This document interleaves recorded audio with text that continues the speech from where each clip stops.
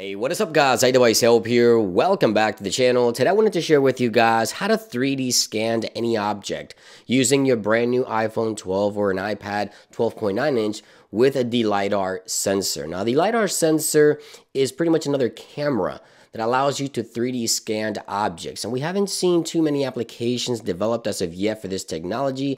This is pretty much in its infancy in terms of mobile devices. And Apple has taken the lead here with the new LiDAR sensor on iPhone 12. And I wanted to show you what some first stages applications for the LiDAR sensor may look like as of right now. Now keep in mind, this is still in its infancy at the beginning stages. So what you're going to see here isn't going to be top-notch 3D scanning. But here it is. The application is 3D Scanner app. It is available in the App Store, absolutely free. This application lets you scan objects in two different resolutions, the low res and the high res. It offers different options, of course, for the high res, but the low res serves a bigger, more broader spectrum. So if you're scanning, say, a building, this is good for the low res. You don't need that much detail, but if you want to scan something small like a home pod that you see here, you want to go high res because you need more details. You want to get a little closer. And I wanted to share a few clips that I've recorded or a few scans that I've performed myself using the low-res technology from this application. So we're going to go to the Files application here. I've already scanned a few things. Here is the fire hydrant. Right here it is. So let me go ahead and zoom out on this one here. And there it is. Now, as I mentioned, this is a low-res scan of a fire hydrant right there. Let's go ahead and put the object in place. And there it is. This is the surrounding grass, of course, and this is the fire hydrant right there.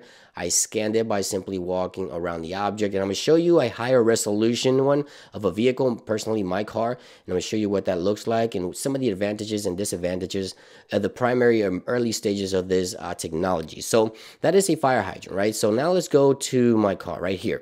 Just go hit object here, and there it is. I scanned my car using the higher resolution frame of this application. Now, here's what I did. So to scan the vehicle, I stood about 3 feet away from the vehicle. The closer you get, the better details you would get on your images. One thing I did notice about this technology is that it isn't capable of capturing glass. As you can see there, that the front windshield, the rear windshield, and also the roof was not captured by the 3D scan because it just doesn't reflect light, I guess. So it's not really scanning the glass, but the actual frame of the vehicle is being scanned by this technology. And as you can see here, the closer you get, you see the color purple kind of highlight of the vehicle. So that means it's actually getting more data points into the sensor and scanning the vehicle a lot better for a better 3D scan. Now, as I mentioned, this is all early stages. So as you can see right here, it is the results. You can maneuver this around. You can see the vehicle here being scanned. But as I mentioned, the roof was not captured or the windshields at all because it just doesn't work around those objects. The glass just doesn't reflect the light and it doesn't work, but there it is. That is what the 3D scan of my car looks like. And yeah, this technology is in its early stages, as I mentioned, but it is a really cool application if you guys want to try it out. If you do have the iPhone 12 with the LiDAR sensor or even the iPad, and let me know what your scans look like. Go ahead and share those with me on Twitter. If you do scan something, I want to see the results on your end and how the application it's working for you. Again, this technology is in its primary stages, and soon we'll see more applications being developed. This was just a quick one, guys, and I'll see you on the next one. Peace.